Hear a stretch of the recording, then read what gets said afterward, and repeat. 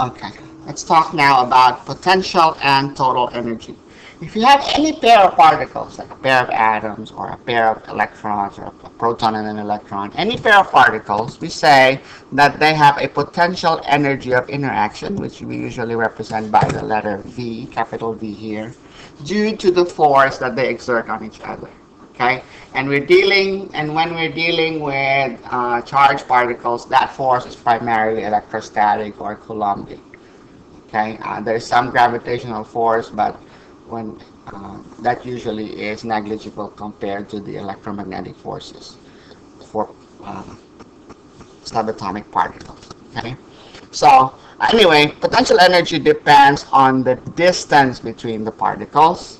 Okay, and so we can say that potential energy is the energy due to position. So earlier we talked about kinetic energy as energy due to movement, to motion, right?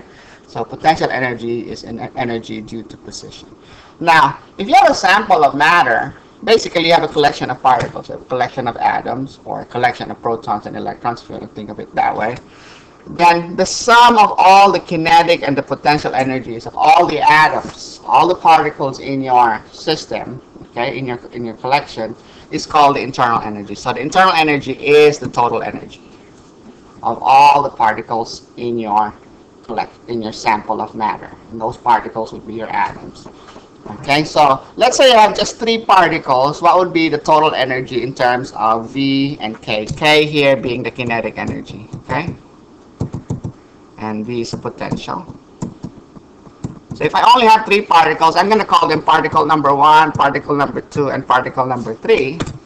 Then the total energy, or the internal energy, would just be equal to E equals kinetic energy of particle number 1 plus, what would be our next term? Let's add up all the kinetics first. K2 and K3. Now, potential energy is associated with a pair of particles. Remember, any pair of particles has a potential of energy of interaction between them. So there's a potential energy of interaction between particle 1 and particle 2. There's a potential energy of interaction between particle 1 and particle 3. And what would be my last term here?